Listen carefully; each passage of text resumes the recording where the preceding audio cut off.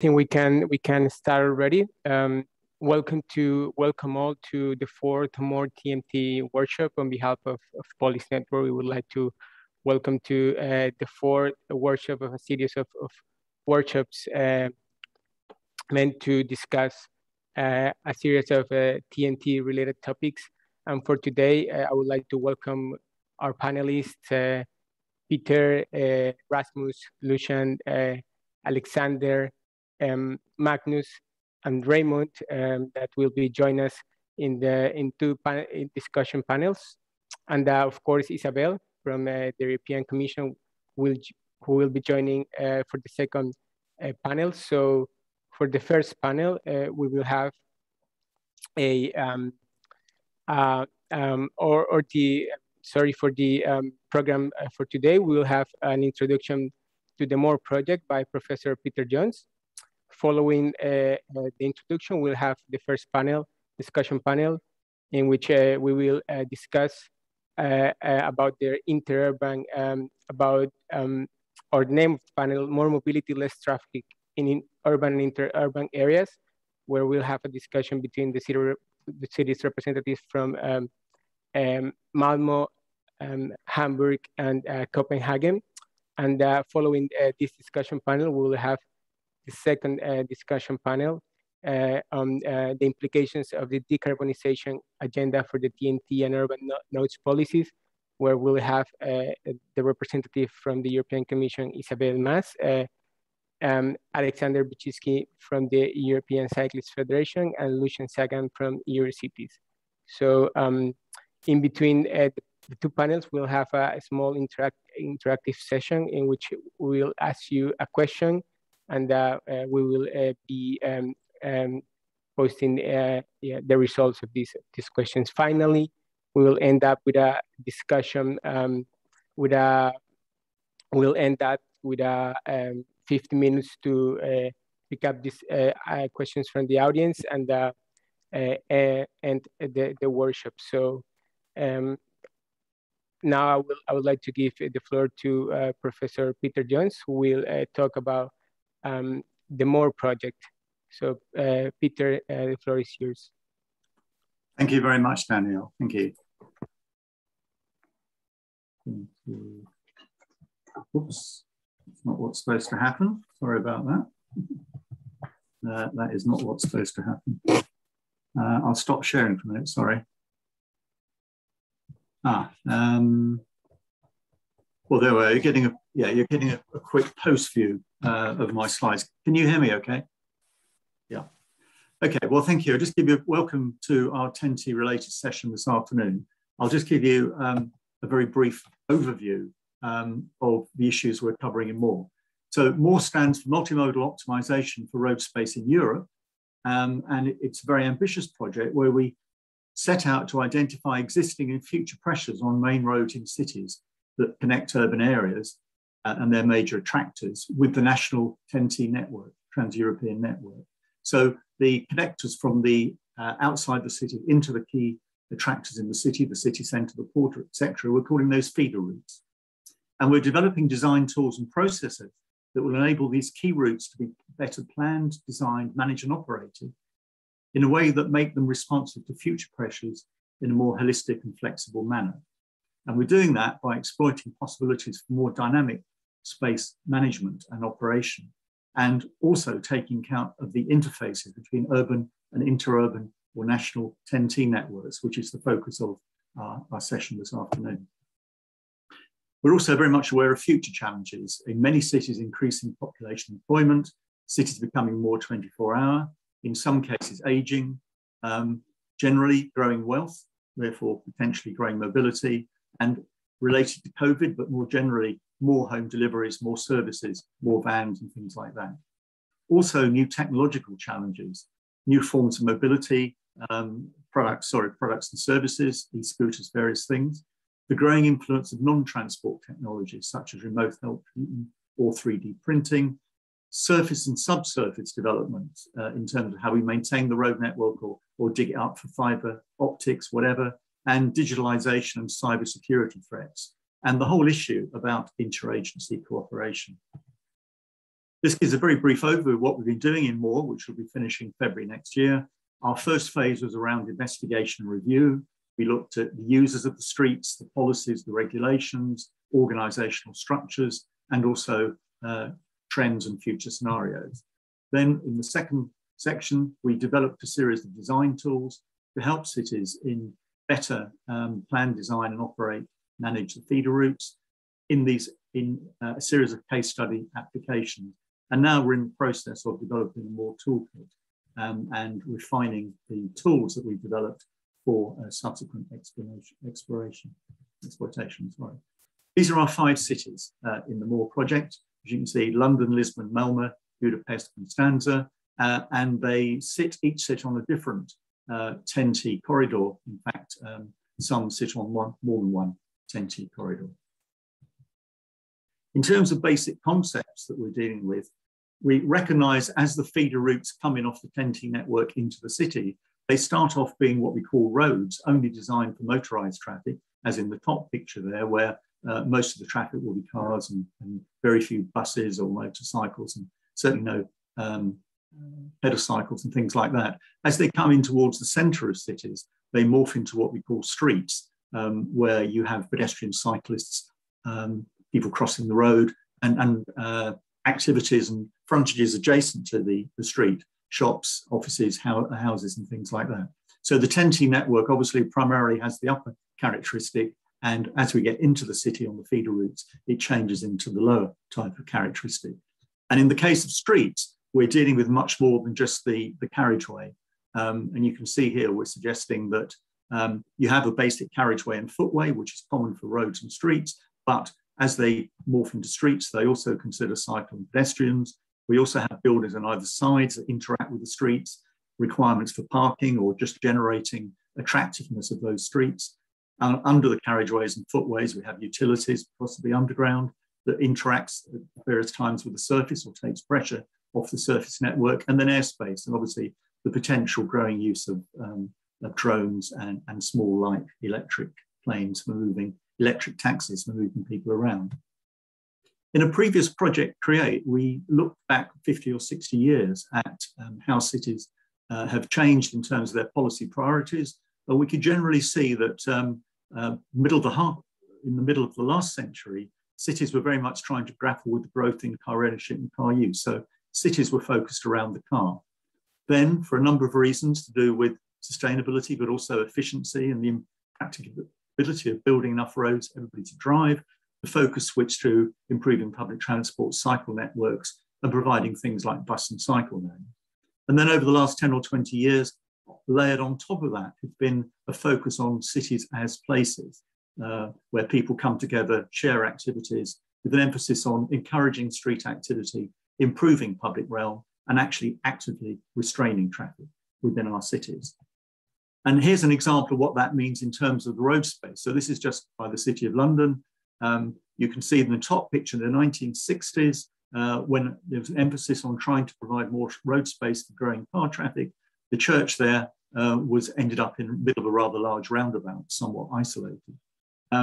Then 3 years ago, most of that road was taken out and replaced by a large public square with limited road capacity around the edge and more reliance on a nearby underground station. So same amount of road space, but a very different policy priority, and that led to a very different use of space. What we also found was that these policies tend to be different in different parts of the city. So the city of places has been very much done in many city centres in Europe, increasingly into the inner suburbs, the greater focus on sustainable mobility, cycle networks, bus networks, and so on in the inner to middle city, and the outer city and beyond the outer city still very much being more focused on motorised movement, which of course is where the 10T networks tend to operate.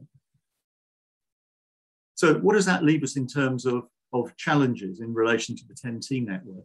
Well, the first one is the question of boundaries and changing responsibilities. So here is one of the roads out of central London, our feeder route in the case of London, London's inner London on the top left-hand side, the M25 edge of London on the bottom right-hand side. And you can see the boundary between the TfL road responsibility and Highways England road responsibility is rather arbitrary at that boundary, not actually next to the motorway or anything, but in the middle of, from the motorist point of view, a continuous stretch of road.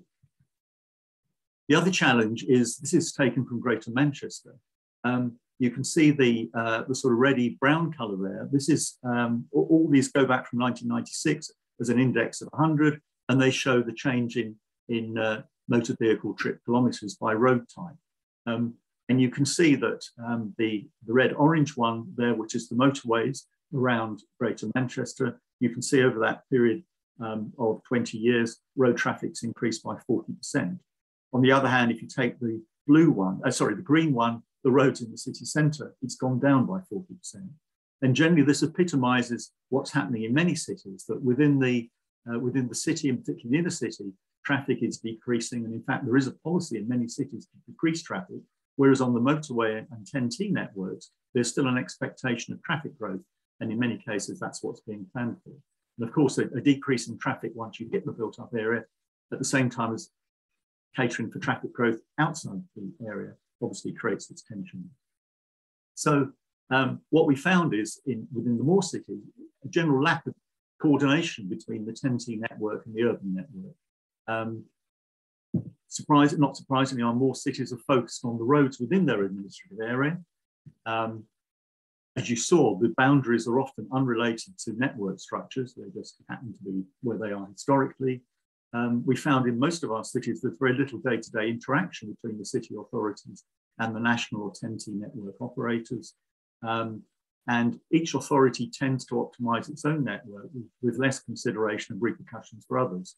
And as we saw, the policy priorities are obviously very different at urban and inter-urban levels.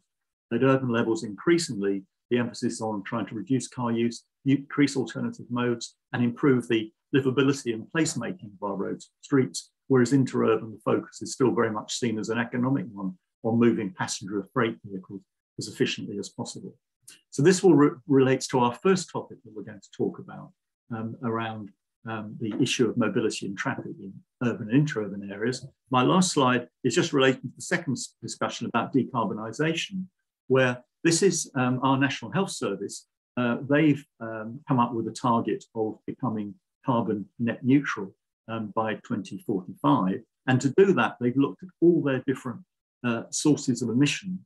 And you can see the ones circled in red: National Health Service fleet and lease vehicles, business travel, freight transport, patient visitor travel, staff commuting. All those things together represent something like 15% of the total CO2 emissions from the health service in the UK.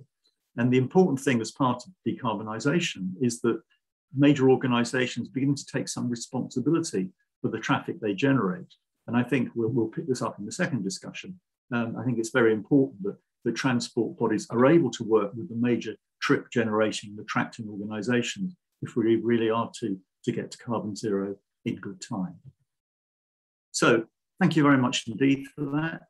I'll stop sharing, and I think we'll go straight into the first panel, which I say is going to be talking around the issues of providing for mobility, but potentially less traffic, and the tension between possibly urban policies to reduce traffic levels and inter-urban focus still on actually providing for increased mobility for economic efficiency. So we have three speakers who are going to talk on this subject. First of all, I'd like to invite Magnus Fahl from the city of Malmö. Over to you, Magnus. Thank you. Thank you very much.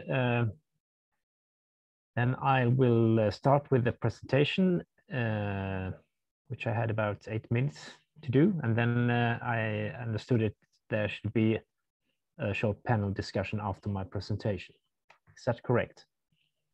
Well, we have three presentations, so we'll take the three presentations, then have a discussion. Yeah. Okay, okay. Can I understand? I share my screen now. Screen 2. That's my. And we can see your timetable. Yeah, right? And now you see my presentation. Now we can see your presentation. Yeah. Yeah, very good. Well, this is much just repeating what you said further, Peter. my presentation. This is about how we, in two cases, have tried to manage this diverse policies between the national level and the local level. And we see these different developments in use of road space within cities and on the national road network. The diagram on the left hand, it's the development of different traffic types within the city of Malmö, but also including the outer ring road and the inner ring road, which you can see on the map. The blue line is the development of road traffic, cars and HGVs on different measure points within the city and in the city's outskirts. It has stood still since 2007, you could say. And then the other modes, bicycle, trains, and buses have increased pretty much since then. The dotted line is the development of inhabitants within the city. And on the other hand, you can see the growth in both car traffic and freight traffic on the E6, which is the biggest motorway around Malmö, and from south and north. So we definitely have this clash between the increasing demand on the outskirts, and how do we meet each other, the national level and the local level? Well, as Peter said, the national policies to support the growth of economy with the industry, trade, and labor market, and the measures that are on the infrastructure of the national level is often focused on eliminating bottlenecks and increasing commuting distances, enlarging labor markets. On the other hand, the policy within the city of Malmö is to expand the city with more inhabitants and growth, but with a higher density. So we expand within our ring road system, you could say. In common, we have the will and ambition to expand the railway network, because it serves both our objectives, you can say. And since many years, we have expanded our inner city network system with the city tunnel. And then we also strengthen and modernize the city bus network with electric Malmö Express lines. We expand our bicycle network, and we reduce growth of individual car traffic with these measures, and also reducing road space and with our parking policy. And then in the interface between the outer ring road system, the motorway system, and where this system meets the local urban road network, then we have two examples, recent examples where we have done some measures. The first one I would like to mention is the Stockholmsvägen, the road to Stockholm. If you see the little map of Scania there, you can see this is, it shows where the regional authority, which are responsible for the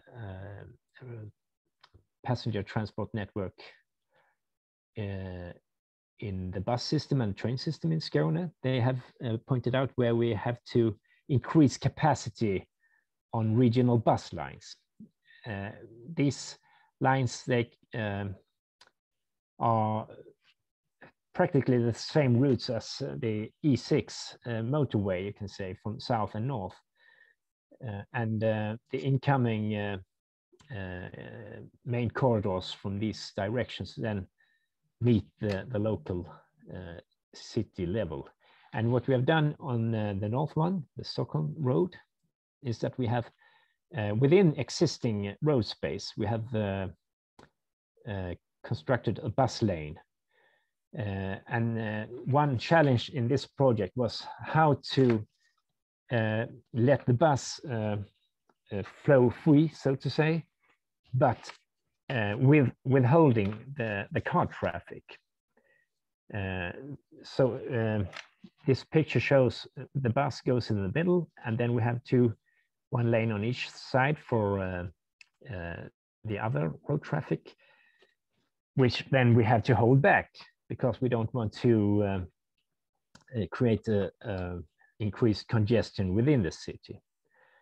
So this was a simple solution, no ITS whatsoever. We kept the traffic signaling system as it was. We just put in an extra lane for the bus, and it flows perfectly now. But then we don't have space for wrecked cars or something. We had to take that away. And from the other example is that we had a common investigation together with the national level and the regional level, how we could increase capacity from south. And this investigation resulted in the introduction of a high capacity regional bus line, a so-called Skåne Expressen, which will go into traffic, I think, next year with these double-decker high capacity buses. So there were other measures studied there, for example, expanding to 6-lane motorway, which didn't happen. So yeah, I think I'm ready there. Did I? Yep. I was on time, yeah? That's great. Thank you very much indeed, Mags. Really interesting. We'll pick up that in the discussion. So thank you. If you could stop sharing your screen, yes. Then we could pass over to Rasmus Frisk from the city of Copenhagen. Rasmus, if you'd like to share your presentation. Thank you. Let's see how I stop sharing. So.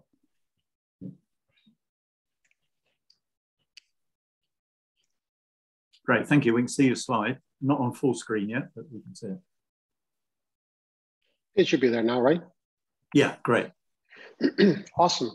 Well, it's always a nice challenge to be given of doing a presentation of, well, in this case, 3 different projects in 8 minutes, and only bringing 3 slides. But it's a challenge I embrace in the way that often we tend to focus too much on the slides. Here I'm giving you 2 starting off quite far away, actually from Melbourne, must say a bit out of Europe, but then landing quite securely in the end on this 3rd slide in Malmö.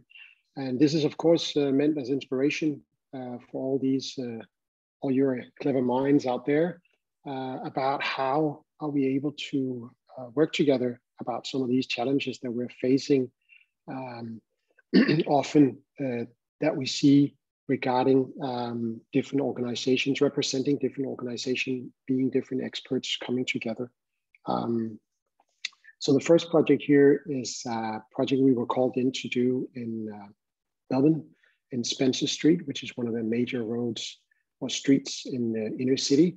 And one of the challenges was that a lot of these different organizations, traffic for Victoria and Vic roads, Victorian roads, and the city of Melbourne are often 3 individual organizations that are running their own parallel project tracks in a silo, and not necessarily listening in or inviting others in along the way before in the very end they actually reach out and ask, like City of Melbourne is asking Vic Roads, well, please, could you sign on to this project we've done over the last 6 months? And these are some of the challenges that we're facing, not just in Melbourne, but also globally, is that when we're running these parallel projects in silos, we're not benefiting from each other's knowledge. And one of the classical things, like the city of Melbourne, of course, is very much into the, the human scale and the livability, while Victorian roads is actually just put into this world for getting the car movement or the traffic movement float as good as easily as possible. So in that way, those two often bumped heads when they met in a meeting room or for workshops, because they are simply had different agendas for the course. But what we did was simply bringing it a new element to the room. We brought a new type of gamification in a workshop setting. First off, Transport for New South Wales was hiring us in to simply try to look at six terminals, bus, metro, and tram terminals in the city center of the city of Melbourne that was struggling. Some of these classical things were that they were too many pedestrians, too many people on the trams in the morning. They couldn't get trams enough into the city simply because they were packed, and there weren't really room on the tracks to actually add more trams. Vic Roads was, of course, extremely concerned about that this should, be something that something would happen with their movement with their cars. If we had to start to change things. But what we started off doing was just simply to visualize some of the problems that were there. Some of the classical problems were that we actually had so many people walking in the city in the morning that a lot of them were actually falling off the curb, meaning that they fell into traffic simply because there was such a big congestion of people on the sidewalks. So that was, of course, an extremely dangerous situation. And us starting to film it and make a small teaser that we showed all the stakeholders in the room so they could actually see some of the problems that they were facing, and we needed to be together, and we need to co-design a new strategy forward that would benefit all different organs and everybody could live with. And that was actually the second half of the project, is that Transport for Victoria then said, well, could you please help with a project they called pilot and trialing? So that meant how can we test stuff out in the city on a temporary basis? Could we test out to widen up the pedestrian sidewalks over a 2-month period and figure out, are we getting the right amount? Or is that the width that we're looking for to cater the amount of pedestrians? Could we test to take out cars at one streets, or do one-way streets, or do all these kind of instant urbanism elements that we often see that are being done also in many European cities. So the image that you look at here is actually one of the workshops that we did with them, where we actually played this game that we developed called Akinopoly. And basically it's a bit like Monopoly, but it's without the money. But it's very much about how you can win together. And it's actually the feeling about when you're playing a game, it's a bit more shoulders down, that people are all interested in it's a bit more energetic. And in this case here, the goal and the main goal was to create a guideline that everybody could pick up afterwards about how to implement a pilot and trial thing in the city. So it was a guideline that showed how and when you should invite different stakeholders in. So they didn't have that problem in the end of asking other organizations to sign on to it, but they could actually co-design it as they went along. So another project was just on the edge of the city of Melbourne in a new precinct the new biomedical precinct called Haymarket, where we looked at the roundabouts and some of the boulevards. And one of the problems that they were facing here was that they were simply out of scale for humans and catering. They were not able to cater the amount of traffic for bicyclists and pedestrians now and in the future.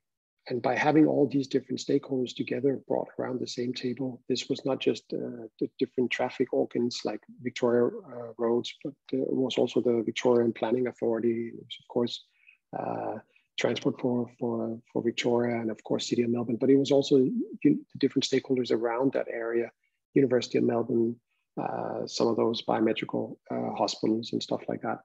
And the interesting part about bringing them together in such a way, by using this gamification where we were asking them to put dices on the board, trying to identifying issues to start off with by putting a red dice on the board and say it out loud, and then try to turn the dices from red to yellow. That was the land of opportunity.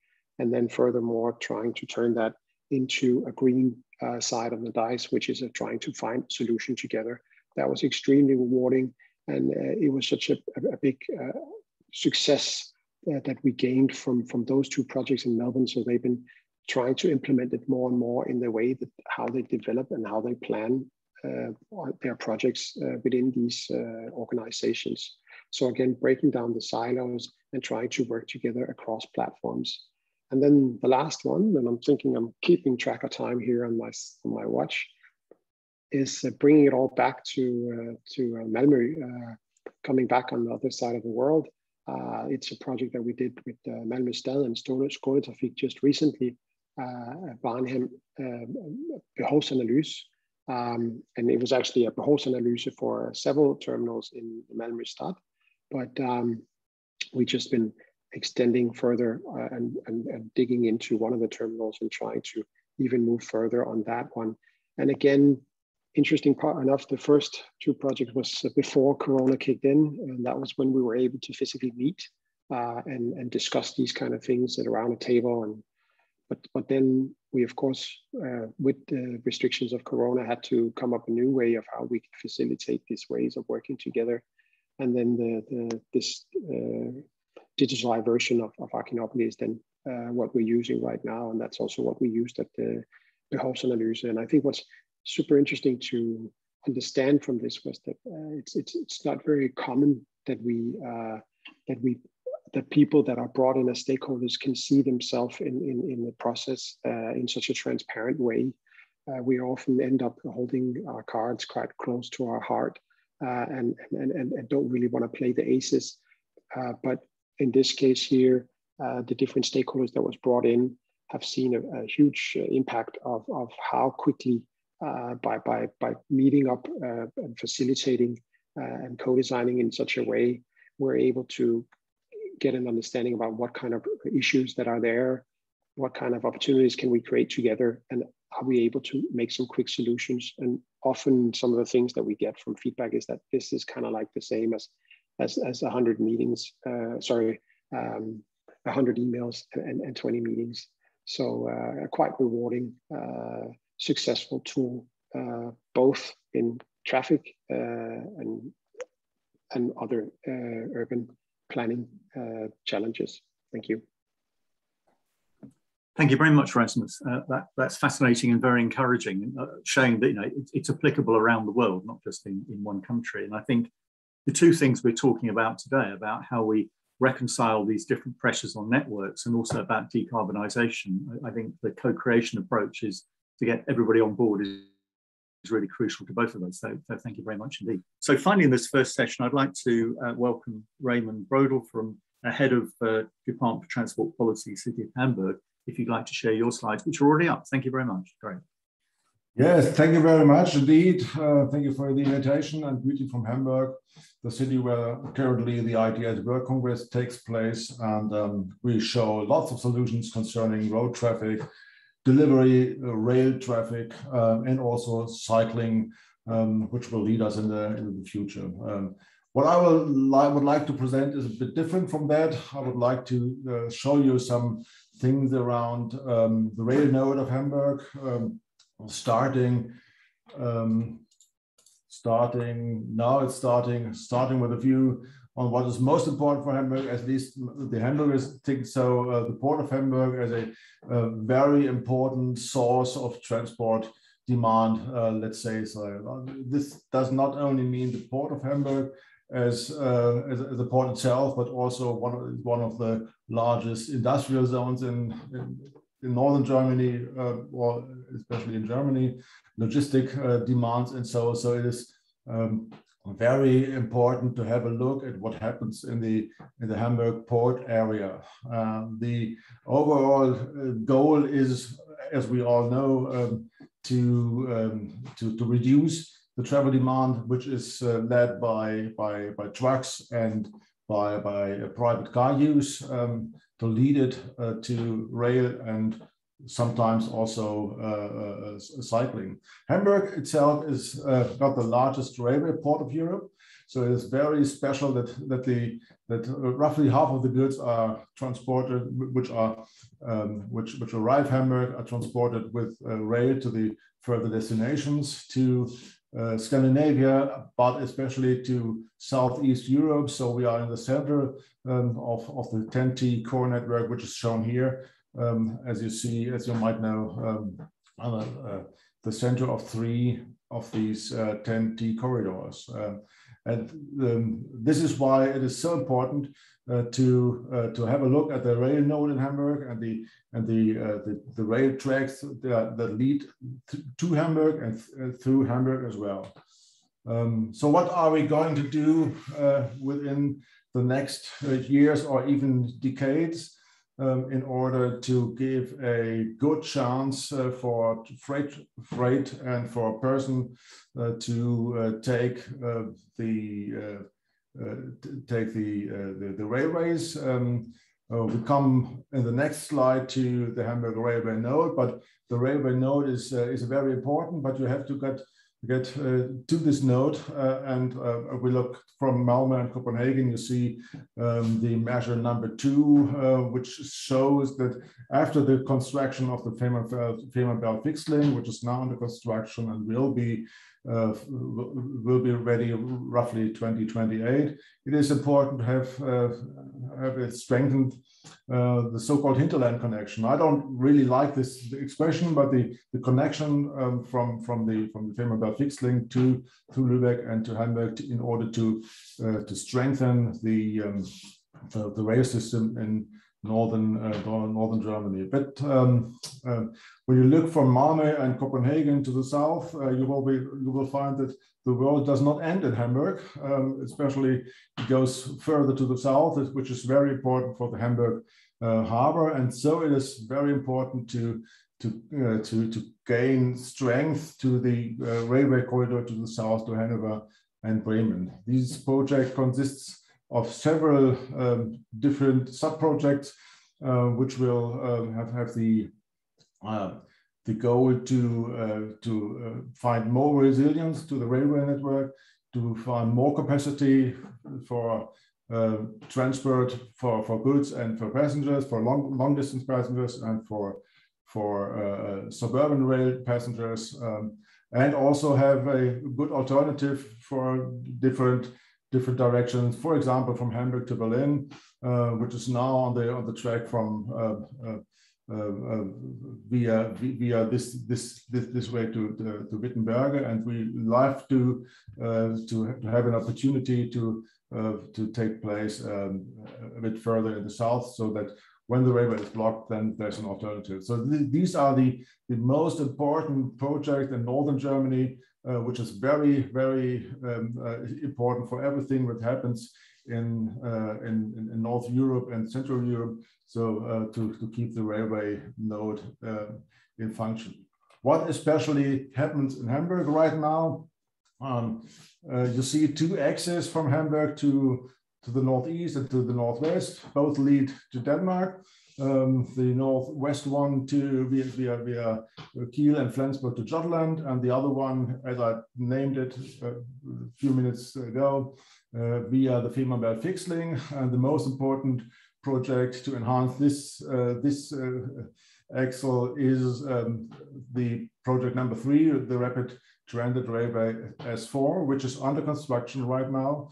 We discussed it with Malmö and Copenhagen a few years ago. So this project is now being realized and will enhance the railway section there from 2029 on, when the Fehmarnbelt fixed link is ready and the freight trains are running exactly across these tracks.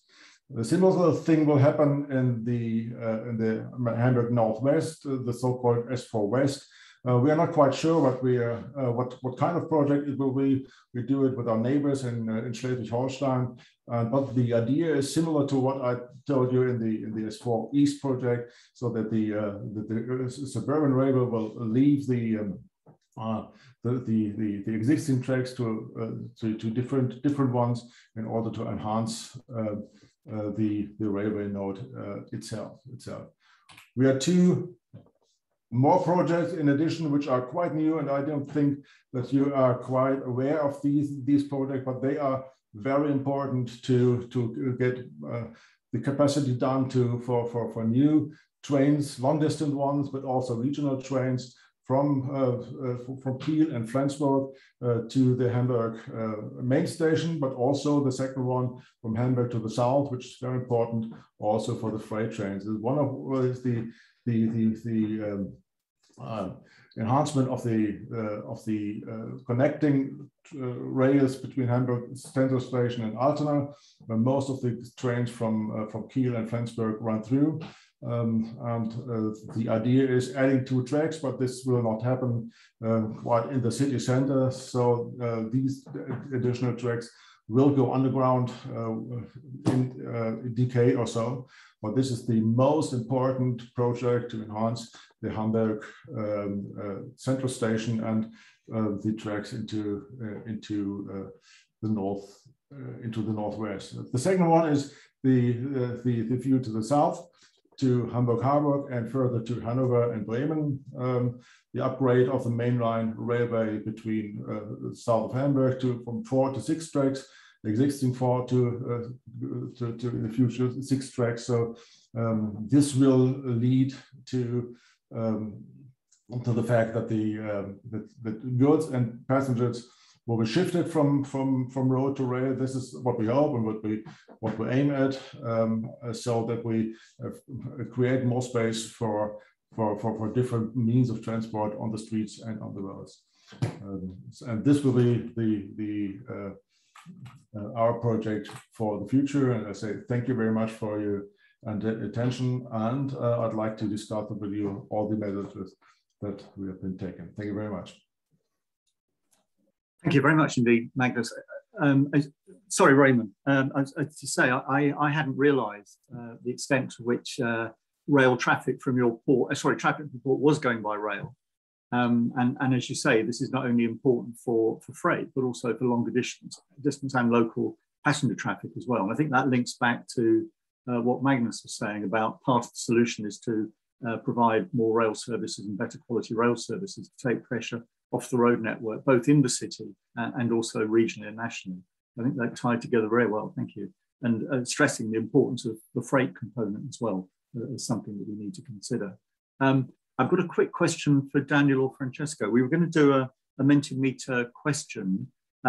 Is it possible to put it up on the screen so while we're having a discussion, people will be thinking about it and then we can look at the result at the end, or is that a bit too complicated? We can do that, Peter. We can do that. Okay, so we'll put the question up now and then people can have a think about it while we're just having a discussion. And then when we finish the discussion, just before going to the second session, then Francesco can show us the results if that's okay. So the usual thing is there's either the code, that Q code you can read, QR code you can read, or if you go to slido.com, then you'll be asked to enter a number. And then if you enter 707639, then you'll see a simple question to ask, which is actually considering the city and the region in which you work. Do you see that current ongoing and planned infrastructure projects are leading in the direction of the European Green Deal, i.e. climate neutrality by 2050? So if you those of you who've got access to the phone or, oh, there, it's on there now, there we are. So I'd just like to go back to the panel. Just perhaps start with this issue about sort of urban interurban in 2 senses. One is we heard particular particularly in the case of Malmö, but I think in other cases, I suspect it's the same in, for example, in Hamburg as well, that in the city, within the city, the aim is to reduce traffic levels, encourage alternative modes, but also improve livability, well-being, that sort of thing. Whereas, as we've heard, in the sense that, understandably, on the interurban national networks, the aim is on economic efficiency and so on, which gives it a slightly different emphasis. And I'm wondering about the extent to which there is cooperation between the national TEN-T operator and the city. I was thinking of road, but actually Raymond's presentation reminded me that I've noticed in one or two countries in Eastern Europe, for example, in Romania, there are cities where there is a national network that comes into the center of the city, but it's seen as a national network. And it's not actually being opened up for suburban trains on that route because it's a national network. So in a sense, I guess the same issue can arise. It doesn't look as though it is in Hamburg, but in other cases, it can arise on the rail side as well, about not really joining up the local and the sort of national. But would anybody like to comment on this issue about sort of tensions, but also opportunities for cooperation or collaboration, or whether that's an issue that needs further addressing? Maybe I could start with you, Magnus. Well, there is a tension, I'd say, but we also have a very good cooperation, I'd say. The thing is that the national level has its rail authority, which are, how do you say, dictators when it comes to deciding the timetables for the train traffic. So both the regional level and the local level, and all the businesses that wants to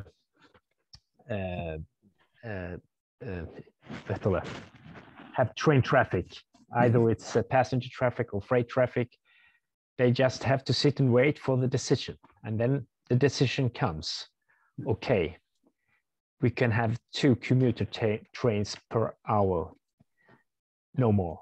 And of course, the city wants more commuter trains, but the state says no, because we have to defend the interests of the Swedish industry. So it's just to sit back, and then we have tried to lobby to get more tracks built, like they have been successful in Hamburg, I heard. What about on the road side? Do you have much discussion with national operation on the road side when you get to your boundary, as it were, of Malmö? Yes, we have that, and there is also an interesting tension between municipalities which are mainly suburban municipalities with commuting, inhabitants commuting to Malmö. They are more in favor of expanding the road network to with more lanes and so on. But the municipality of Malmö, the city of Malmö, we always try to hold these interests back because we don't have the space for this traffic inside Malmö. So the national level, the road administration, they are balancing this interest conflict within Scania very well, I think. Until now. Raymond, how about the situation in Hamburg? It sounds on the rail side as though you have managed quite good coordination, but is that the case? And what about on the road side? Yeah, thank you very much. Most of the projects follow the overall goal to give the change from motorized traffic to public transport and cycling. So this is what I wanted to express to you by presenting the railway things.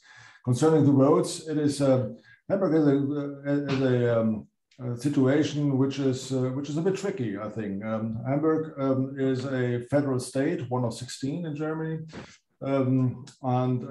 so we are responsible for a bit more than other cities in Germany. But Hamburg is a small state, a small land from the federal point of view. So we are dependent on what happens in the surrounding Länder and the surrounding states like Schleswig-Holstein and Lower Saxony. This is very much important for rail projects, but also for highway projects, if you want to name them, and to have more strength and more power to go to the federal government. It is very much important that you do it together in northern Germany and not by your own. So Hamburg is an important node, as I would like to point out, but Hamburg is a small state in the concert of the 16 Länder, and that leads to the fact that we have to express our projects concerning road, concerning rail to the federal level in common. That just reminds me, actually, I did some work in Vienna a few years ago now, and obviously within Vienna itself, the policy very much is on using walking, cycling and public transport, and they have very high modal shares for those sustainable modes. But in the municipality of the south, in southern Austria, I'm not sure, just below Vienna, there it is very much car focused, and so you get cases where you get motorways coming up to the border, effectively of Vienna, because of those different priorities in different regions with different makeup of population and politics and so on. I guess that becomes an important factor as well.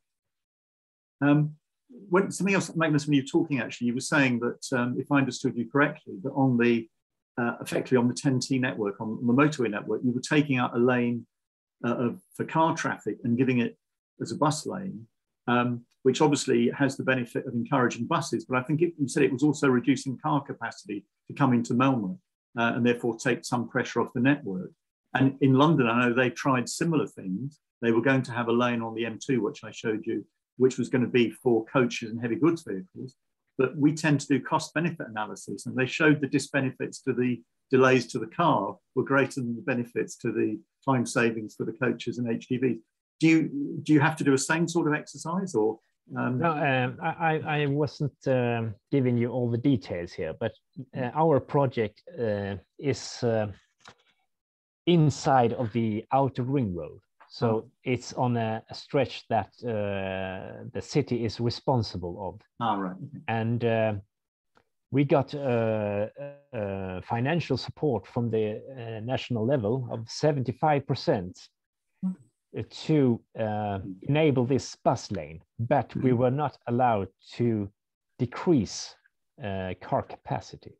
So what we did, we had the same road width, so 2 lanes, and then how to say, a spare lane for.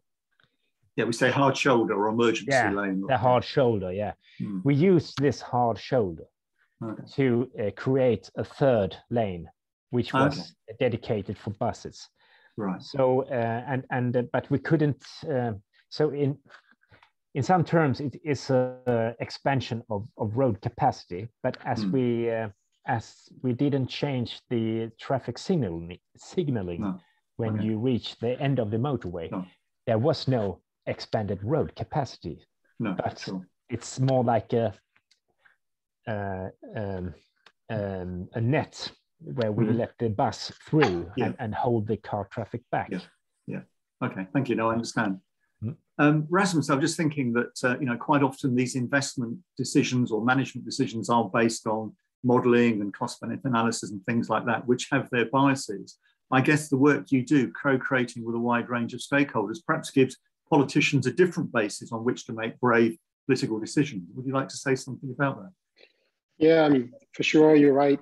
It's very hard. What we often do is sell software, and hardware is much easier for people to understand. You buy a Mac computer in the local store, and you could feel it. It's really, but it's actually the stuff that you're putting on the computer that makes it really work.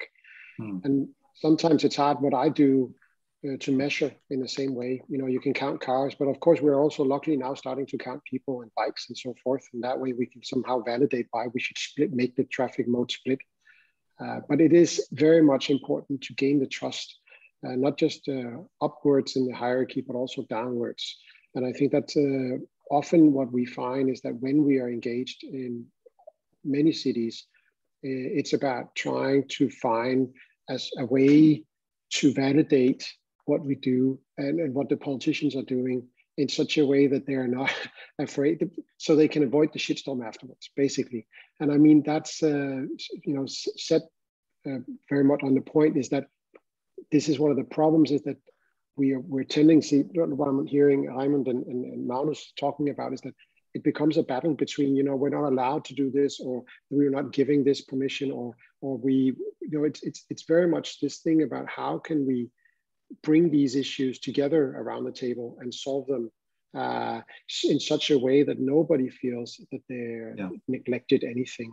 But it is extremely very much this importance of trust and then validation of what the stakeholders are doing. I don't know if that makes sense. No, I agree with you entirely. I've done some similar work in the UK, and you can't always satisfy anybody, but I've had people say, okay, in the end, I didn't get what I wanted, but my view was respected, and therefore I accept the decision. We often call it democratic design, right? Yeah. And we all know that eventually the polls can go both ways, and the votes can end in different situations. But we are accepting the democratic system, and I think that that's what we have to introduce more. And we've been focusing way too much for many years on designing cities for people. Or to people, but of course we need to focus how can we design cities with people, and that's not just the common man, but it's all the different stakeholders working in different silos. I think also sometimes there's dissonance and a misjudging and misunderstanding. I remember years ago there was a Eurobarometer poll done across Europe asking citizens what they thought should be the priority in city centres. Should it be cars or buses and pedestrians and cyclists? And most people said they thought it should not be cars. And then they asked what they thought the politicians thought. And the view was most politicians think it should be cars. And they then asked politicians, what do you personally think? And the politicians said, personally, I think we should reduce car use and we should encourage sustainable modes. What do you think the public think? Oh, they want to keep cars. So there was this sort of misunderstanding. I don't know if you've come across that in your work as well. I mean, it's crazy also often to find these misunderstandings about, and it's basically because we don't know, and that's why we have to ask. And when we start to engage and also engage a bit, engaging shouldn't be a hard thing. And often we find that many people higher up in the deciding system are afraid of making engagements simply because they're afraid of that they're not able to deliver of what people want or their wishes. And it's just very important to start off to sell. It's not a wishing list, but it's about engaging you to understand what you dream of and what you don't dream of, to align the stars a bit better, right? I'm pretty sure that it's much easier for politicians to get reelected if he's pointing at some of the things that people actually want instead of just imagining what they want. Yeah, I think the other problem in Britain is that where there isn't a history of doing this, a local authority person, the only contact they have with the public is when they complain. And therefore they assume that everybody's hostile until you actually go out and engage with them. But anyway, thank you very much. That's been great. So thank you very much, Raymond and Magnus. And I think when we get on to the second session, obviously the issues about co-creation and so on will come up then. So yes, Francesco's anticipated my next point is to see what the result was of the poll there. So basically, what people are saying is in the context of the achieving climate neutrality and the European Green Deal at the moment, most of the projects that are being invested in the pipeline are not really at the moment orientated towards that end. And I think that takes us nicely into the second session. So thank you again, Rasmus, Raymond and Magnus. So we'll go on to the second session to talk about the implications of the decarbonisation agenda for the TEN-T and urban node policies. And first of all, I'm very pleased to welcome Isabel Meis, from the TEN-T Atlantic corridor. Thank you very much. Yes, you are very welcome. I hope you can hear me and see me. Yes, we can do both. Thank you. Okay, wonderful. I will be rather short, but of course, I'm fully available for questions and discussions. So indeed, in the current TEN-T regulation, so the TEN-T is the Trans-European transport network, we have some provisions related to urban nodes, and we are revising that regulation. And we expect the commissions to adopt our proposal of a revised regulation on the 14th of December. So it is coming up quite soon. But first of all, I would like to put it in the right context, which is primarily the Green Deal, as well as the sustainable and smart mobility strategy, which was adopted last December. So first of all, you know what is the Green Deal. It is the strategy and the roadmap to make the EU a carbon neutral economy by 2050. And this cannot be realized if transport does not play an important role. And one of the things that we need to achieve in transport is to move especially freight transport away from road to less polluting modes, like inland waterways or rail. But of course, passengers also have a role to play, and there as well, we need to make a modal shift away from road to more sustainable modes. So that is one important point of context. And the second point, as I mentioned, the sustainable and smart mobility strategy is basically more concrete targets and goals to achieve so that transport plays a role in the Green Deal. Just to list a few examples of such goals, the rail freight traffic should increase its market share by 50% by 2030 and should double it by 2050. The transport by inland waterways or short sea shipping should increase its market share by 25% by 2030 and 50% by 2050, etc., etc. So you have a whole set of concrete goals to achieve so that transport does contribute its fair share to the Green Deal objective. So how do we translate that in the revision of the TNT regulation? Well, I said that we are working on it, and we hope to have it adopted by the European Commission on the 14th of December, which then should be together with the adoption of the new urban mobility communication and action plan. And indeed, as we will see in a few minutes, there will be quite a strong link. But what can we expect from this revision in terms compared to what we have today? Basically, four key points.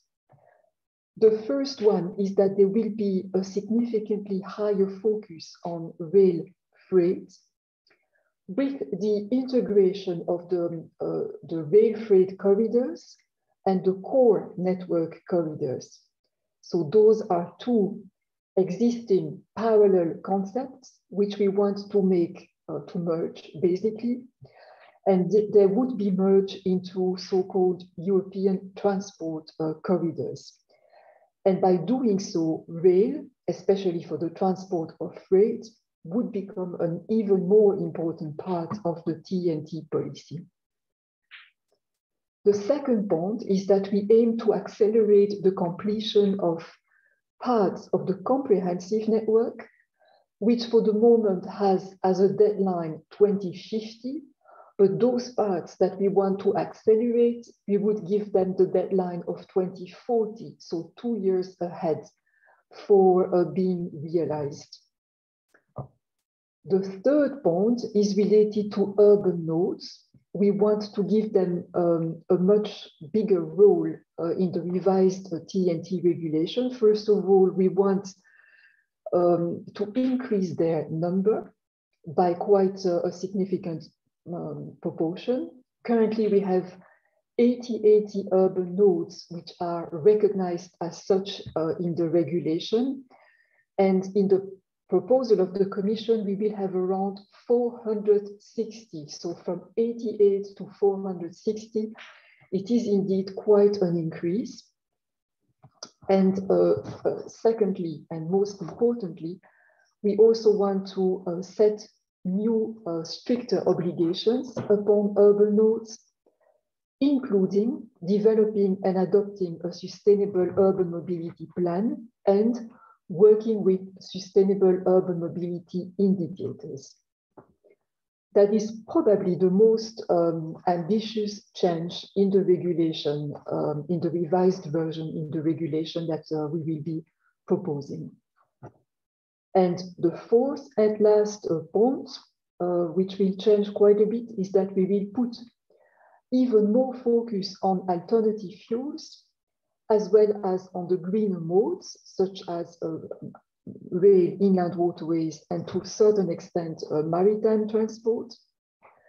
And when it comes to road, which we are really going away from, the focus shifts and will become placed rather on safety provisions. So I hope that I was clear enough on trying to give you a short picture of what we envisage for the revised TEN-T regulation, bearing in mind that I am talking about the proposal which the Commission will make. Of course, I cannot preempt what the Council and Parliament will do with it. Will they accept all our changes? Will they, on the contrary, want to go halfway, or will they want to be even more ambitious? That is extremely hard to preempt, and I don't think we should do so today. But at least those points are what the units in which I'm working are working on and preparing for the 14th of December. Let me quickly check, because I saw some messages in the chat.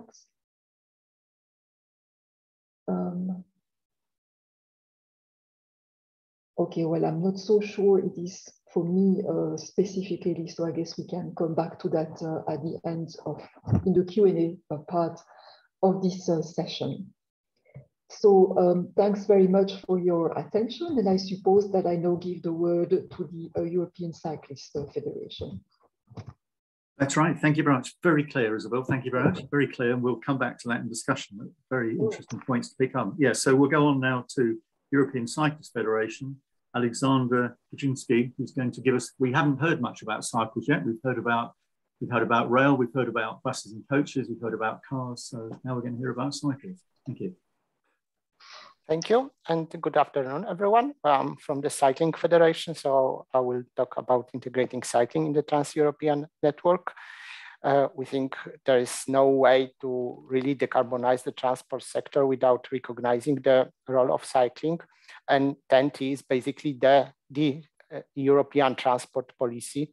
So it would be a shame not to use this opportunity to better integrate cycling in the regulation.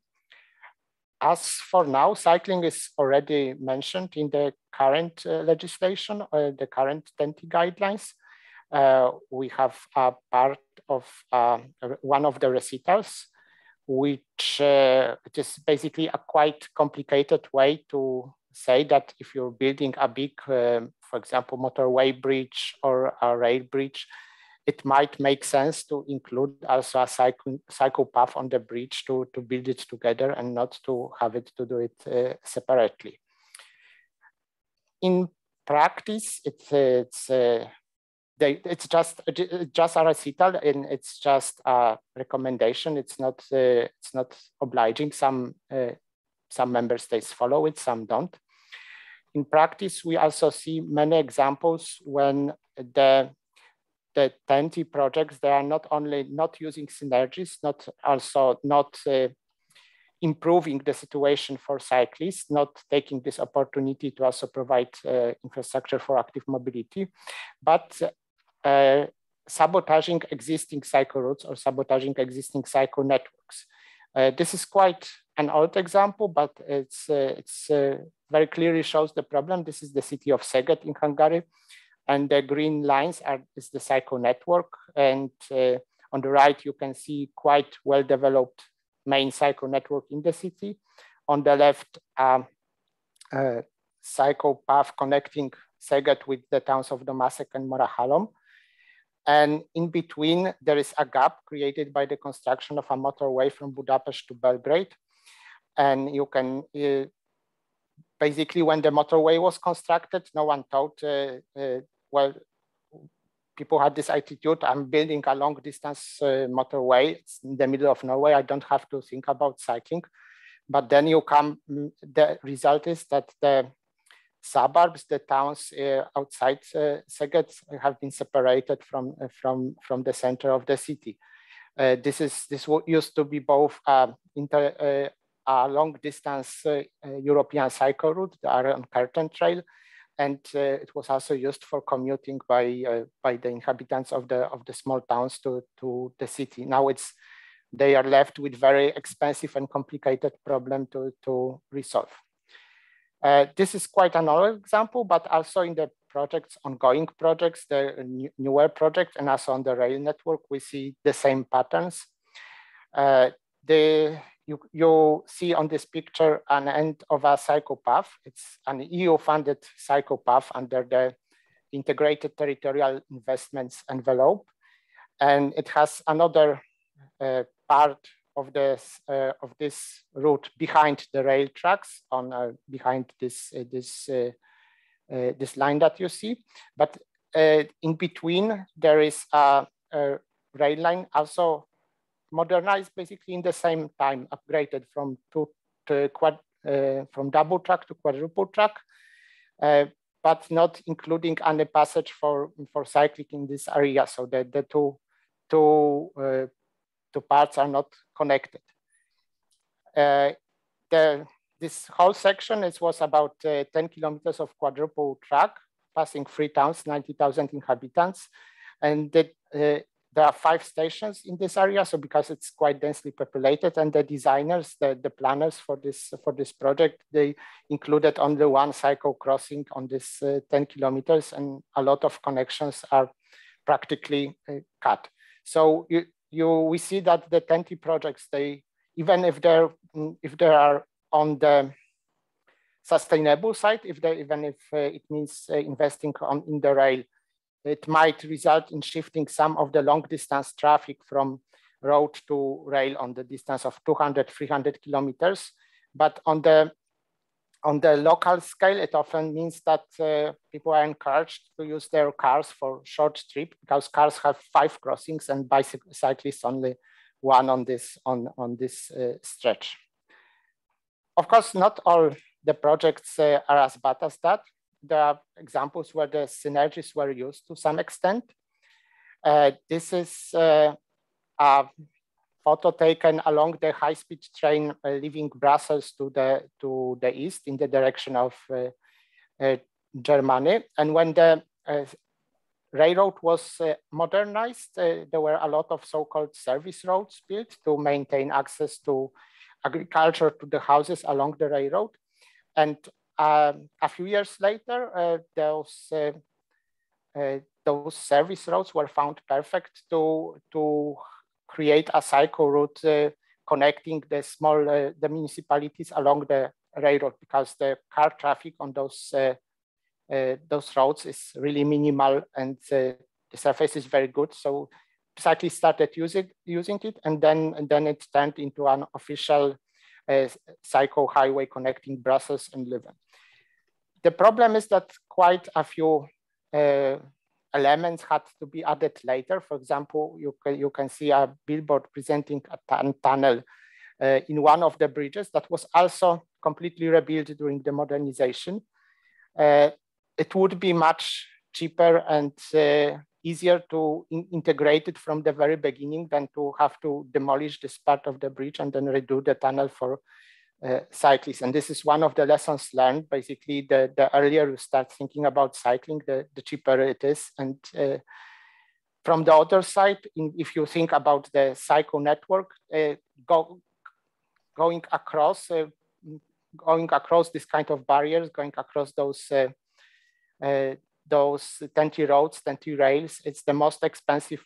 It's often the most expensive part of developing a cycle route, a cycle network, and the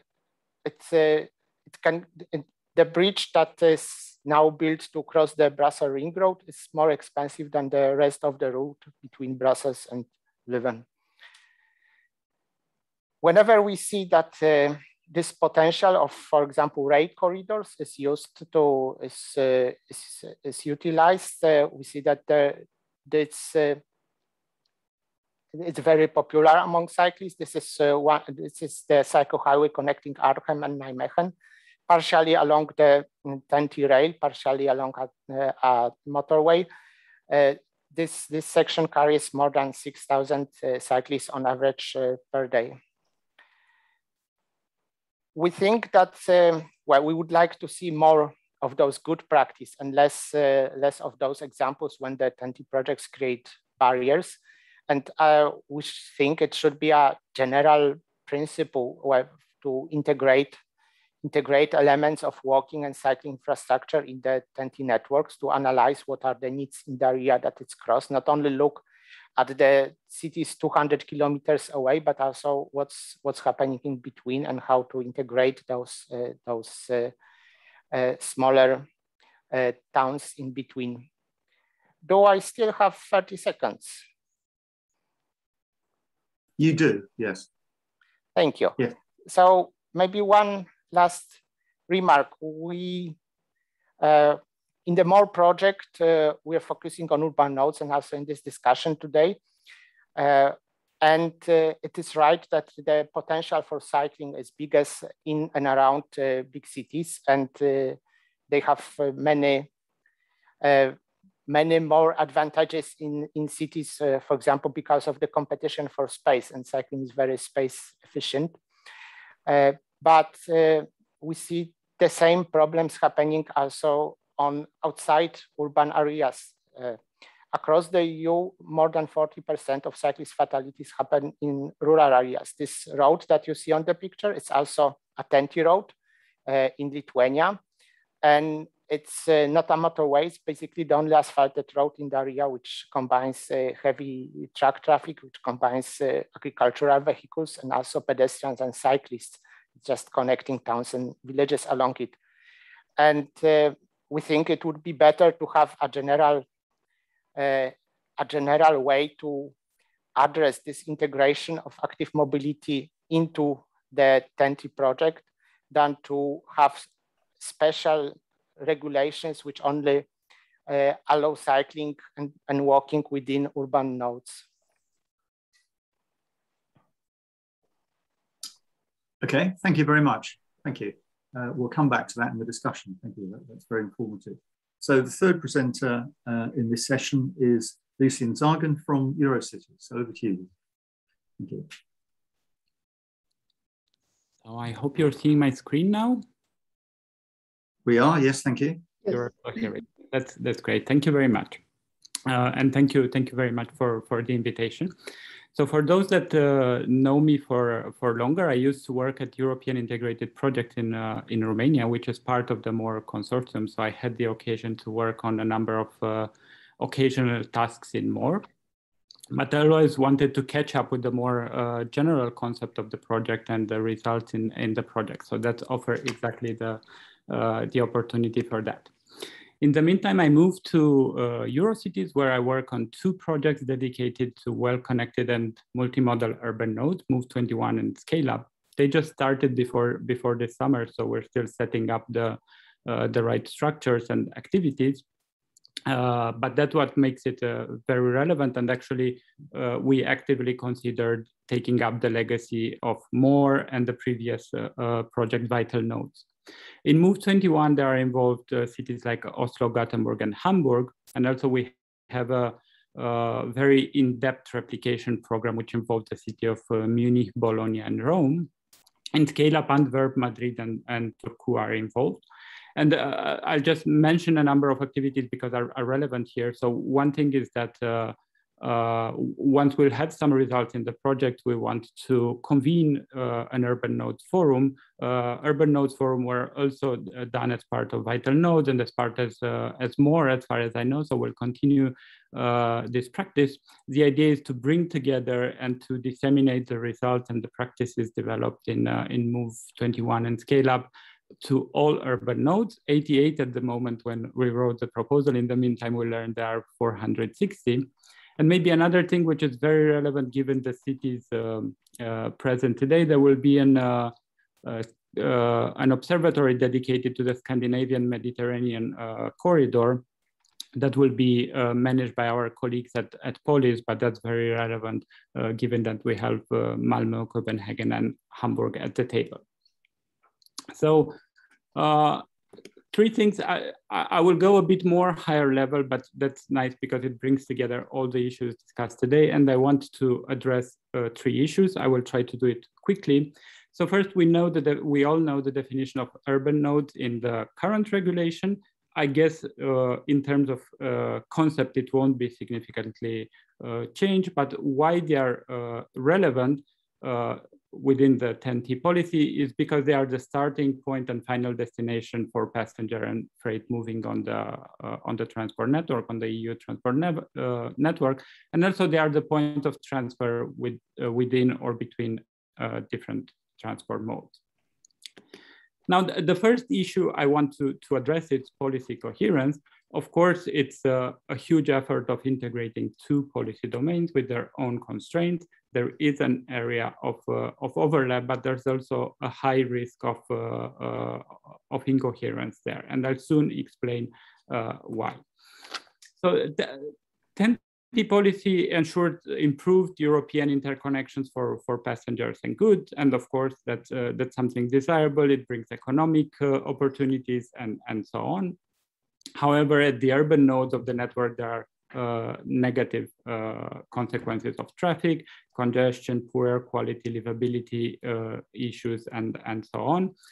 And therefore, cities and regions need to develop sustainable transport systems to mitigate the negative consequences of traffic. And indeed, the current TEN-T regulation stresses the importance of the integration of the urban nodes into the TEN-T network and the need for mitigation. So that's observed at the level of the current regulation. But then when we think about it, we're having to do with different planning paradigms and actually different transport outcomes, as we've seen, for example, in the car traffic data graphics from Manchester and around that Peter was showing. So when we have this very different planning paradigms, ensuring policy coherence is not trivial, and it's something that should be always enforced and looked after. So on the TEN-T side, the focus is on territorial coverage, on connectivity across EU territory, eliminating bottlenecks, and still maximizing travel speeds and minimizing user costs are some of the key goals. Of course, there are also efforts towards decarbonization of the transport sector altogether. There is looking for less emission-intensive technologies, multimodality, and so on. On the urban mobility side, the shift towards sustainable mobility paradigm seems to be faster. And as we've seen, there are already stage 2 and stage 3 cities. So the focus is more on accessibility and not on mobility as such. So accessibility being the people overall ability to reach services and activities. There is a focus on sustainable and equitable transport system, efficient integration of sustainable modes, and a more accessible land use. So on the urban mobility side, also there is a focus and an opportunity to integrate it with land use. Now, the second issue I want to address is multimodal hubs. We hear them invoked all the time. There are research programs already addressing them, but they are key into assuring the interconnection and integration across the different transport system, both for passengers and freight. So it's not only bringing together 2 or 3 or more transport modes, but it's also ensuring spatial integration and connectivity, because multimodal hubs bring together various territorial level and transport systems set up at a different territorial level. It's about intermodal infrastructure, because the shift towards different modes is made in such hubs. Also, they allow for network optimizations, because multimodal hubs are not independent element in the transport ecosystem, but are part of the network in which nodes have to perform jointly. I also mentioned here park and ride facilities as a type of multimodal hubs. I think they are important instruments for cities. I know there are studies showing that they are actually traffic generators, but as all mobility solutions, the context is key. So it's a way of keeping cars away from context in which moving doesn't require a car. So they are key case studies of multimodal hubs. Now, as always in multimodal hubs, user friendliness, convenience, seamless transfer, these are important. Bringing in the hubs flexible services, because it's not always mathematics, like the needs of the different users are not mathematics. So flexible services are important, and also making them looked after by users. They could be made attractive to your users by bringing additional services like e-charging or solutions for last mile delivery, as we've seen pilots along the last years. Now, the third issue I want to discuss is the role of cities as urban nodes. Of course, integrating the 2 levels brings on challenging issues in the field of freight and logistics, passenger flow, sustainability, livability, and so on. And so integration of urban nodes into the TEN-T network require an integrated policy answer, which often goes beyond the city level. And that is important. So cities have responsibilities in order to, as urban node and as a contribution to the efficiency of the network, in what concerns mitigating the negative consequences of traffic, integrating the large infrastructure into the city fabric so that don't become barriers. Also, because most of this structure are established at the functional urban area, establishing an effective cooperation structure to as a governance structure for this area, and in order to enable cooperation for sustainable solutions here, it's also in the responsibility of the cities. Also, multimodal hubs to ensure connectivities beyond the city area to the functional urban area, the regional and the TEN-T area. It's in the responsibility of the city. So given all this burden on cities, it's key that cities have a more predominant role in TEN-T policy more generally. And focusing just on the corridors won't deliver the TEN-T objectives, as urban nodes are key to the functionality and the efficiency of the network. But that was already observed at the level of the previous regulations now, and I'm happy to see that the EU decisions makers are following on this. But then when it's something that I mentioned earlier, it seems to be a different pace towards decarbonization in the 2 policy areas. So policy making at the TEN-T level should consider cities' ambitions concerning sustainable mobility and decarbonization. And here again, we have cities at the table that set up to become climate neutral before 2030, so in just a few years, or even earlier, if I remember correctly, Malmö is 1 year earlier. Also, maybe one thing to be mentioned, because Isabel mentioned this obligations for cities having to do with the role of TEN-T urban nodes. This should come maybe with a package with programs and funding that is needed in implementing those obligations. And of course, there is CEF, Connecting Europe Facilities funding available to cities, but even when cities access those sorts of funds, it's as a result of prioritization done at the national level. So actually cities don't necessarily have a say there. And now to step down a bit and make this higher level things more concrete, I'll just give a very, very quick example, which I like a lot. And actually, I think it deserves a more in-depth study. So it's completing the road ring in Antwerp. Maybe you know the case. It started I think more than a decade ago, with this intention of completing the ring road, and there was a lot of opposition from the citizens, and that resulted in a very participatory governance model for realizing it. And of course, the project now is not what was initially intended, but much more. So Antwerp got a lot of prizes for this participatory cooperation model, but it's not about that I want to talk today. The project ended up as a result of this involvement of citizens, not being just about closing the ring road, but adding a number of complementary projects, the livability projects, as the city calls them, adding green areas and parks in the surroundings of the ring road, active measures for emission and noise mitigation, integrating the large in many cases when it's close to inhabited areas, it's underground, and actually there are parks over it. Encouraging sustainable modes, so it's not only a ring road for car traffic, but it integrates some park and ride facilities, some cycling lanes along the green areas, and so on.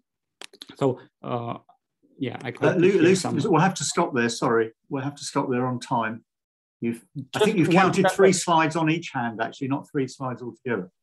Yes, that's true. Only one sentence I will say about these projects, because there is coming up on this by the city. So now, as part of Scale Up, Antwerp plans to turn the ring road into a highway for green energy. So they try to develop a series of pilots that will investigate how the ring road can function as a carrier for sustainable energy, heat, and water to deliver to the city region. So once we'll have results along that, I will be happy to report further. Thank you very much.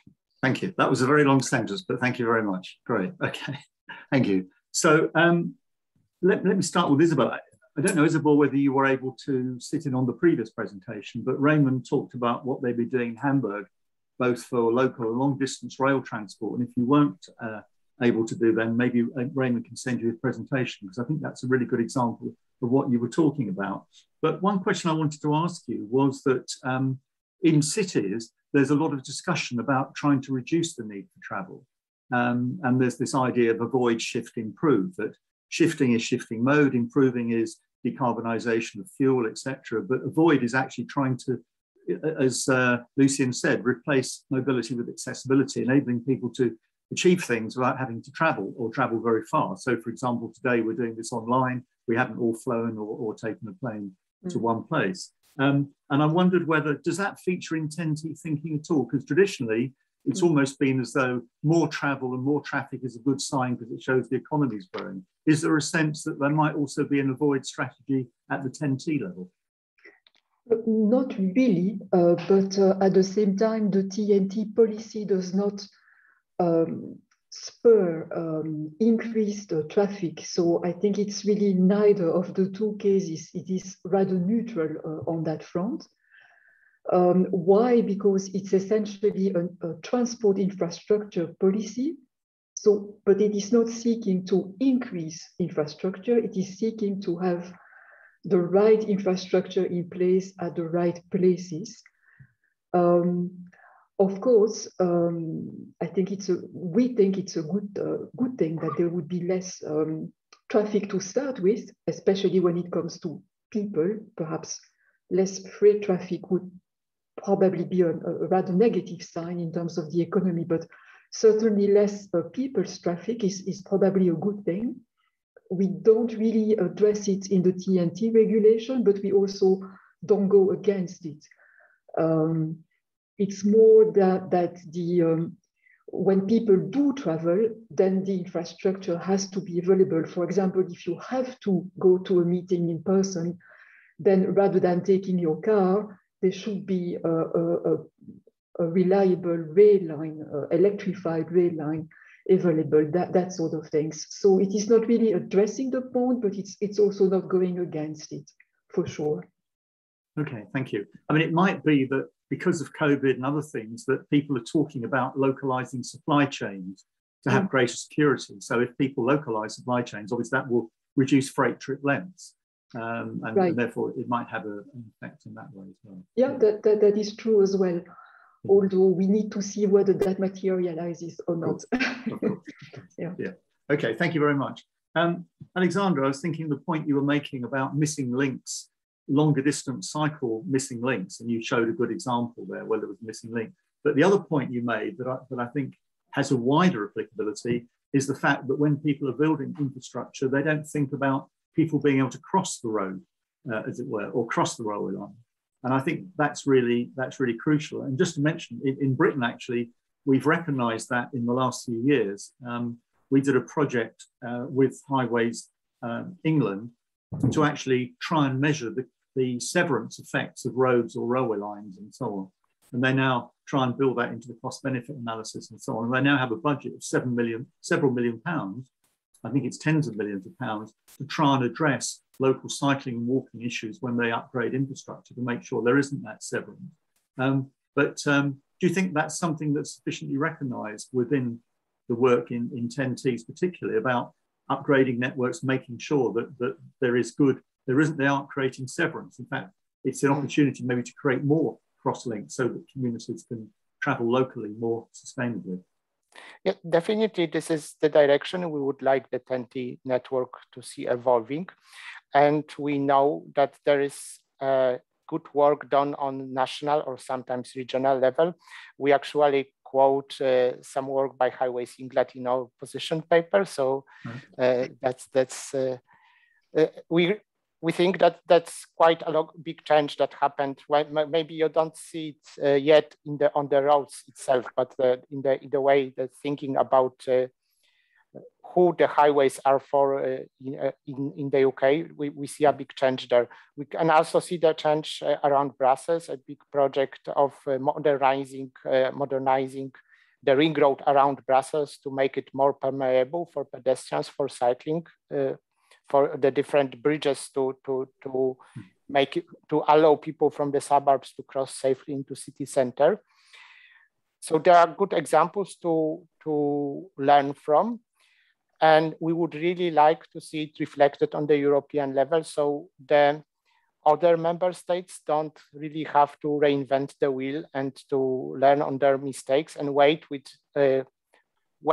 now develop all those high-speed railroads, develop the motorways, which create those barriers, and then spend again the same amount of money to remove those barriers. Yeah.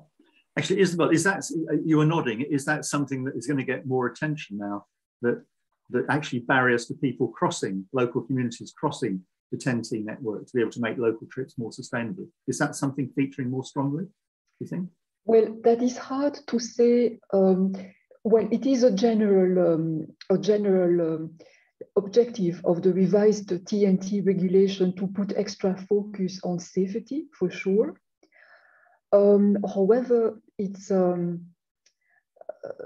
also does not, the TNT regulation as such does not go into funding. So whether or not there would be EU support, financial support from the CEF, the Connecting Europe facility for that objective. Logically, one should follow the other.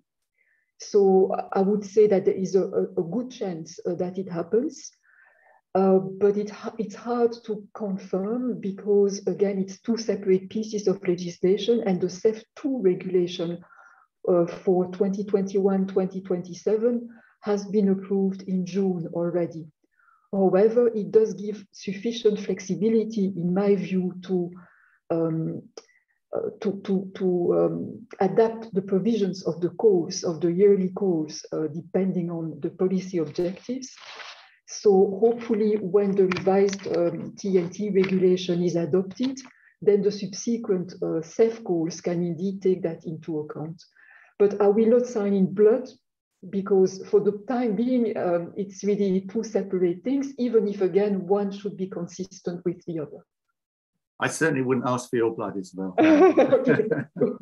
But I guess the point is that if, you know, in upgrading or designing a new road or rail route, to recognise that there is the need to build in bridges or whatever, so that local communities are not severed. I think that's the point. Yeah, for sure. And also the examples that were shown about cycle lanes being taken out, or, you know, hampered by works on the TNT network, that certainly should not happen anymore.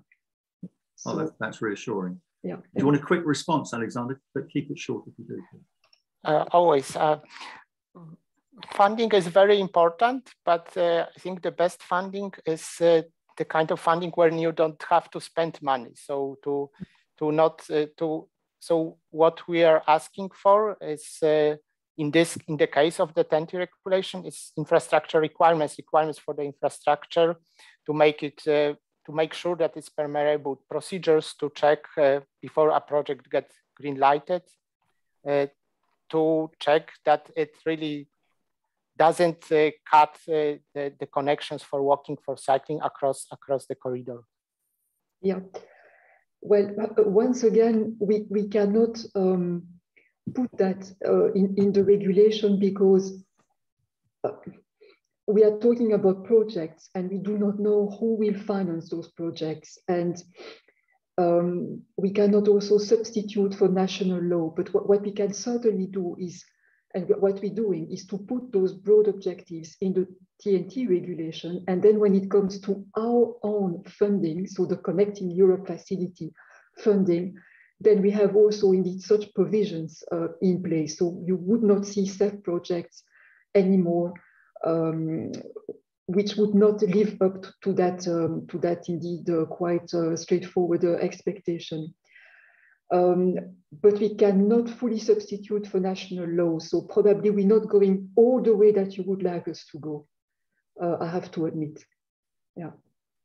Okay, thank you very much. Thank you. Lucien, in your presentation, you covered several points. One was multimodal hubs. And you had a nice picture of a multimodal hub and you showed various modes. But it struck me, if we're thinking of, you know, in cities where we're talking about movement and place, hubs are also natural places, aren't they? So potentially you could also make them local community centres, or where you've got some shops or cafes or restaurants and so on. But I think there's perhaps a tendency to think them only as a transport function, not seeing them as a new neighbourhood centre almost in a city. Is that something that's been given much consideration? Well, we certainly are giving more considerations to multimodal hubs. Indeed, right. We are asking that there are sufficient number of such hubs in urban nodes, for example. Mm-hmm. We, however, do not prescribe how they should be laid out, and the fact that they should encompass more functions than transport alone. But I think that it has become already much more mainstreamed, that indeed they are designed that way much more than before, simply because it makes sense also for the convenience of people and to attract more people into those hubs. Yeah, okay. So once again, we do not go that far in the prescriptions, essentially because we may not. It goes a bit beyond what is the competence of the EU in law making, in regulation making. But I think there are sufficient guidelines going into that direction to ensure this is indeed more and more the case. Okay. Yeah. Thank you. Lucien, what do you think about that?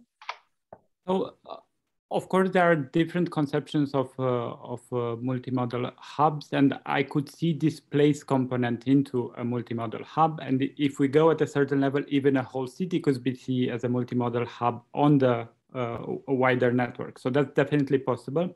I'm thinking like really when I say multimodal hubs, I'm thinking more like the kind of transport hubs that bring several I don't know, transport modes and territorial levels together. But yeah, I could see it as that as well. So I'm not sure if, I don't know, a community center, or because in what sense would that be multimodal? Yeah, I meant, sorry, a place where people will naturally come together because they're changing modes and so on, really. Yeah. I didn't use the right word, sorry. Yeah, no, I'm pretty sure, yeah, there is some sort of naturalness about many of the hubs that actually exist in cities. So I have no doubt that's part of how they evolved as hubs. But I also think there is place for you know, planners' creativity to create new such hubs. To make hubs as places as well. Yeah. Yeah. Okay. Have that as a new slogan. Right. Okay. Thank you very much. Thank you all very much to our panelists. Let's move on now. So if we can put up the second question, if that's possible, we have the technology, I think. Yes. Peter. Yeah. I have here the questions from the audience. So. No. Sorry, I meant the second one, the poll one. Yeah. Last time. Okay, the poll sorry, question. yes. Sorry, and then we'll move. Okay. While people are answering that, we'll do the question and answer.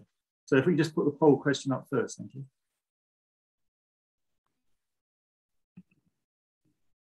So to what extent, oh, that's interesting. To what extent do you see a coordination between cities and regions in terms of their ambitions for sustainable development? Is there very high coordination or no coordination effectively? So while people are, and again, if you've already logged in, you'll already be into slido.com.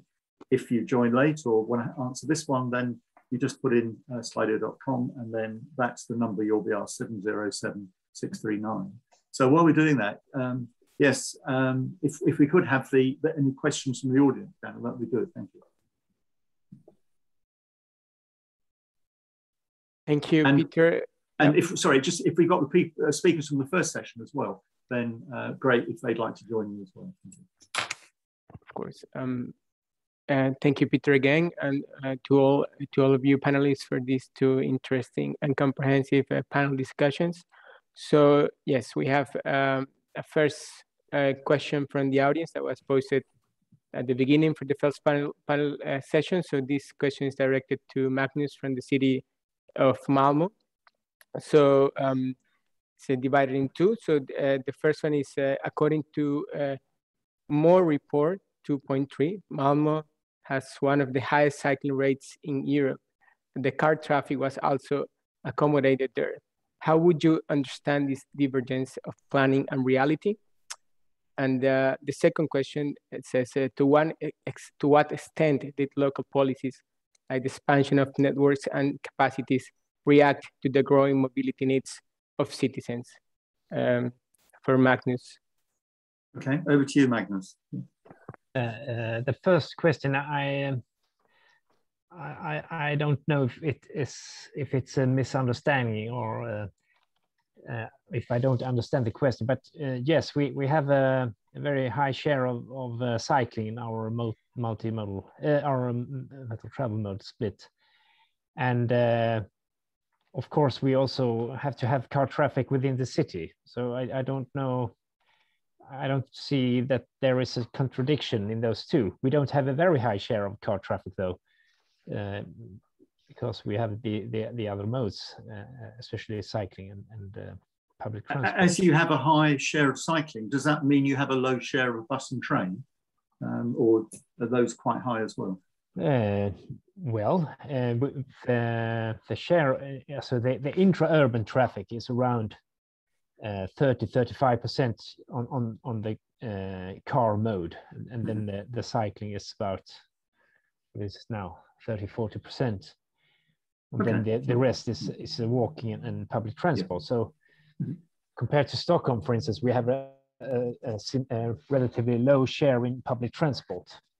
Yeah. But if you add cycling and public transport together, then we have a... You do very well. Yeah, we do well. And the second point? Yeah, I didn't really catch that question, and now I can't see the chat. Can you summarize the second one, Daniel, please? Yes. So, Magnus, the question is: to what extent did local policies, like the expansion of networks and capacities, react to the growing mobility needs of citizens? That's okay. Do you mean has the network been adapted and managed differently, maybe? To what extent did local policies? Yeah. Well, yes, we try to how to provide more capacity on those for those modes which we want to be to have higher shares. So we want to provide more capacity and enhanced network for cycling. And then there is, of course, a demand for more motor traffic in some areas of the city, and especially in commuting. But with those examples I mentioned, we try to not to give space for this increase in motor traffic. Mm-hmm. So, okay, yeah. Thank you. Thanks very much. Daniel, another question? Yes. We have a question. I think this one would be for Alexander. It's more of a technical question. It says, considering the potential of cycle commuting nowadays, how far out, or in terms of like how much space there should be between an infrastructure system and a separate footways? How far out in the infrastructure system should there be separate footways? I understand more cycleways, probably, considering it's about cycle commuting. The traditional range for cycle commuting used to be 5 to 7 kilometers. That was when the biggest potential for conventional bike. We see it systematically increasing with the arrival of e-bikes. Belgium is one of the early adopters and leading in terms of share of e-bikes. And on the F3 cycle highway, the one that I showed the picture along the high-speed railroad, the average distance between work and home for cycle commute is a bit more than 20 kilometers now. So this is what the potential is for now. It might increase a bit more with better infrastructure.